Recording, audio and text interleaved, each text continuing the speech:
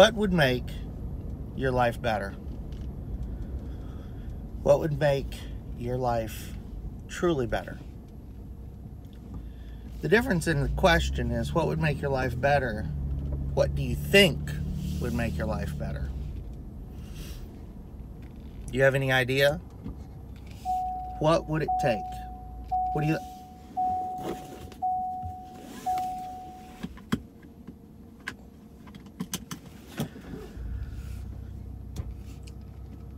What would it take? What do you think it would take? What would a new car? A house? Other things? I'm not clear on what it would take to make anyone else's life better. What would it take to make your life more productive? What do you need to get more done? What do you need to better maintain your life? These are the things that you think you know the answer to. Like, I think I know the answer. But what I realize is, as I get a thing or I make a change, I also get everything that comes with it. So when someone says, well, I don't have a car so I can get to work or do my job, whatever the job may be, say, well, the problem you're going to have then is you're going to incur additional debt, liabilities that you don't currently have. So the money that you're going to make, is the offset going to be big enough? So he says, well, we need a better place to live. We don't live in a very nice place. Well, I guess the definition of not a very nice place is by your own, where you're not happy and you think a nicer place. And here's where I know that people are like, well, yes, I know for a fact where I live isn't a nice place. Well, what's the trade-off going to be when you go from the place that you consider not nice to a place that's going to cost you significantly more money? That's what, I don't know.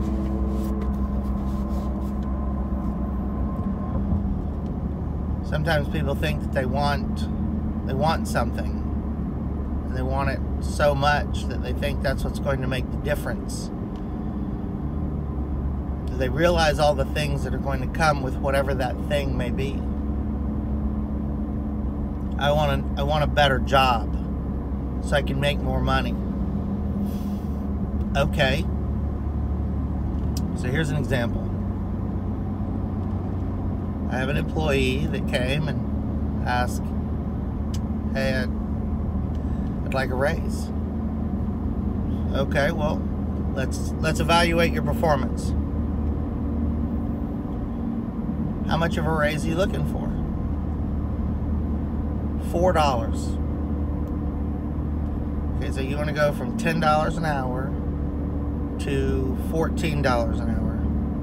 So you want to be a $14 an hour employee? Okay. So let's look at your overall performance and we'll do an evaluation. Let me pull your time clock. Oh, wait. Wait for what? I gotta pull your time. Well, I've been late. Well, I mean, that's okay. Well, no, I mean, I've probably been late a lot. Well, that would be a problem then, wouldn't it? Like, well, okay, well, let's look at, how many breaks you're taking a day. Oh, the number of breaks I take a day is going to affect the raise also. Yeah. And how many times you come back late from lunch. That'll also affect it. And how much material you get processed in will also affect it. Oh, I guess you know, if you start looking at all that stuff, I'm probably not going to get the raise. Well, gosh, you've evaluated yourself. You have been paying attention. You listen when I say, you know, these are the things that we expect. And I always follow it up by saying, what's interesting about this is that I have to follow my own rules, and I don't have anybody enforcing those rules.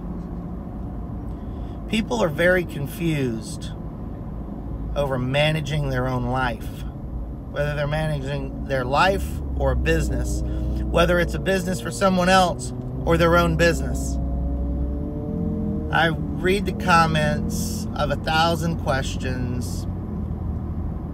What are your sales down? And I'm referring to, you know, people that are, you know, buying and selling eBay resellers, right?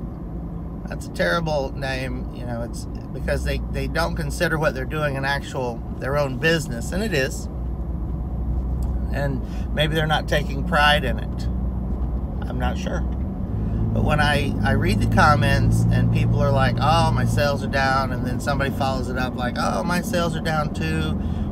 Why do you think our sales are down? And then somebody's like, well, I know why my sales are down. I didn't get very many listings up last week, or I didn't go out buying new material. I wasn't sourcing. It doesn't matter whether you are working for yourself, reselling on eBay, or you're punching a clock. If you don't get your job done, as I was saying, I was rudely interrupted. Little pause there, jump cut video thingy. It doesn't matter whether you work for yourself, someone else. If you don't get your job done, you're not going to make any additional money. You know, people still today work in industries that you make piecework pay. So if you were in a field picking strawberries and blueberries, or you're an orange picker, you get paid by the piece. And also on the packing side, orange packing, you know, orange packing houses. Way back, people would get paid to put, the oranges would come down a conveyor belt and filter by size into a huge bin in front of you, and you'd stand there and you got bags, and you'd take oranges and you put them in that bag as fast as you can to a weight. Sometimes it's a count, sometimes it's a weight of the oranges, depending upon the size of the oranges that you've been assigned that day. And you got paid, I don't know, let's say 10 cents a bag. You're gonna stuff a lot of bags, and you're gonna be lucky to make $60, $70 a day. The reason I know that is my mother did that job for half of my life.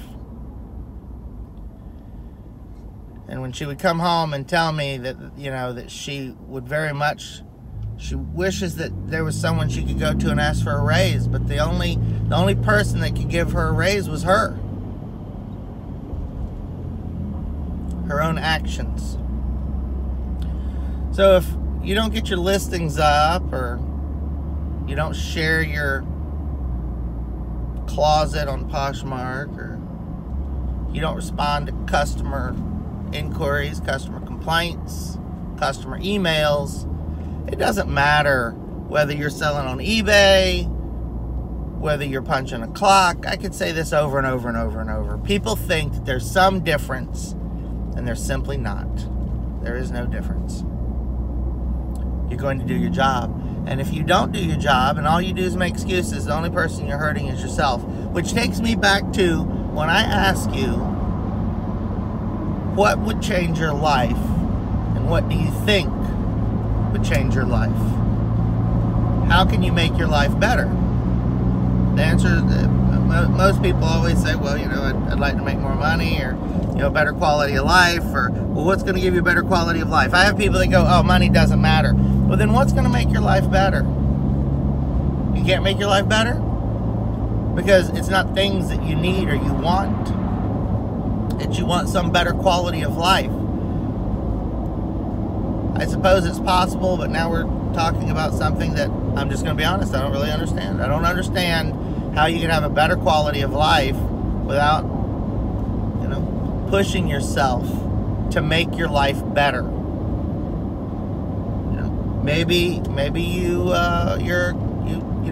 live out in the country and you make your own furniture and you build your own house. Well, I suggest you get up in the morning and you make better furniture. You build your house better. Whatever the case may be, you're solely reliant on yourself. And if you can't figure out what you need to do, you need to take a step back, look at everybody around you, see what they're doing. And you form an opinion. You come to a conclusion immediately. Do you think they're doing it right or wrong? And then you may need to question your own judgment.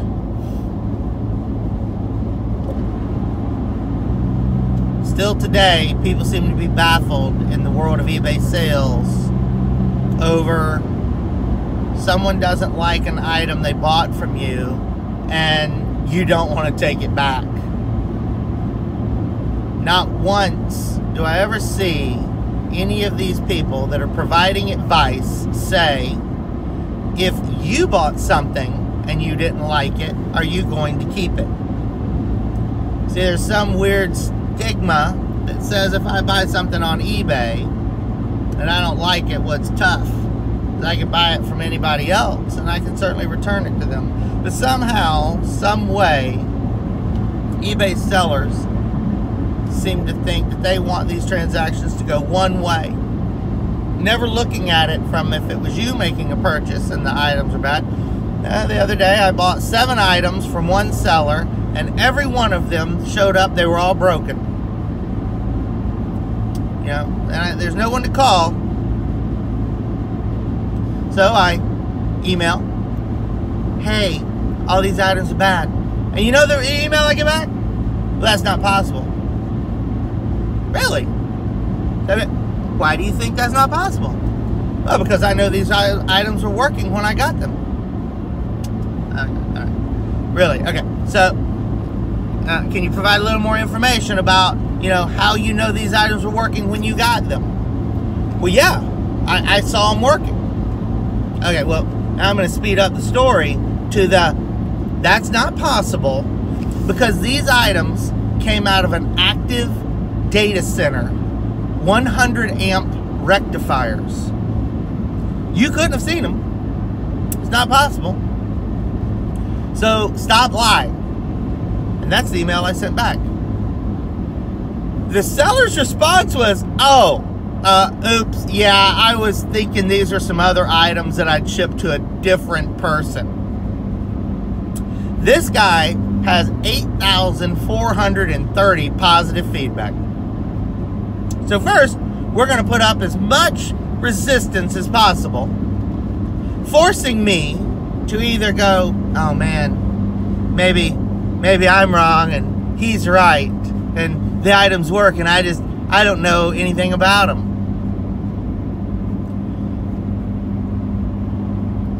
So, and he agreed to take them back because clearly he has no choice.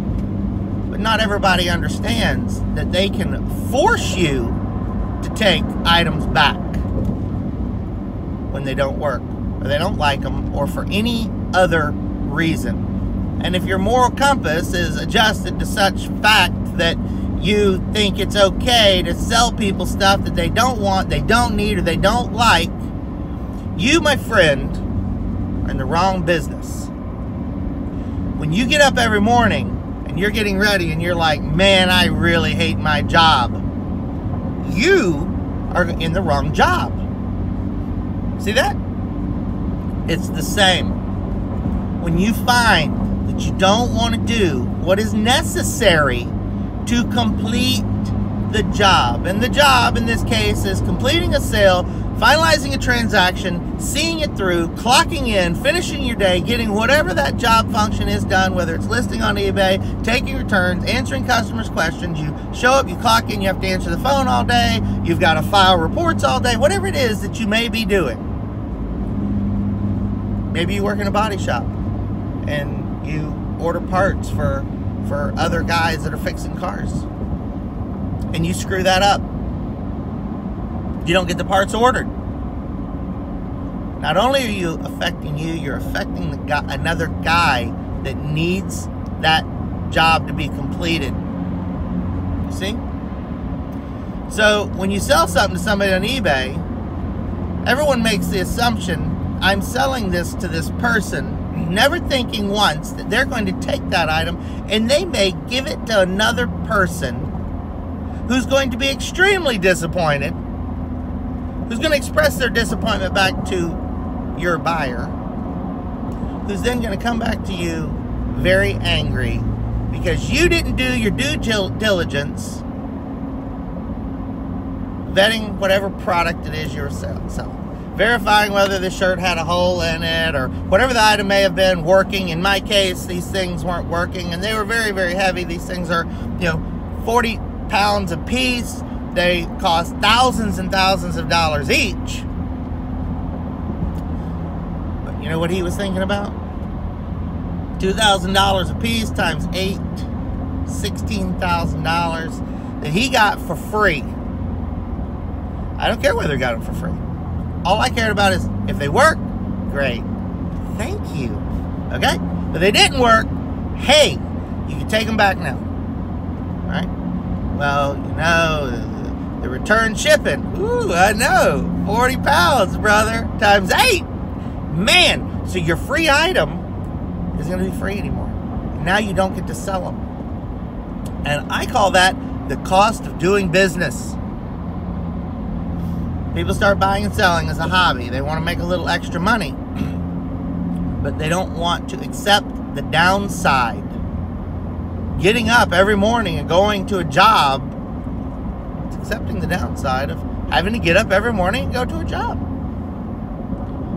So when you think about what's going to make your life better or what you think will make your life better, feel free to shoot me some emails. I'd love to read what everyone thinks would make their life better. I'd like to understand it. What would make my life better is for all of us who work for ourselves, consider ourselves an entrepreneur or a reseller, whatever it is that you do for a living, to be prideful and respectful and worry about getting that job done to 100% of your ability. If all these things happen, I guess I wouldn't have any reason to make a video anymore. I'm Dave, and this was The Drive.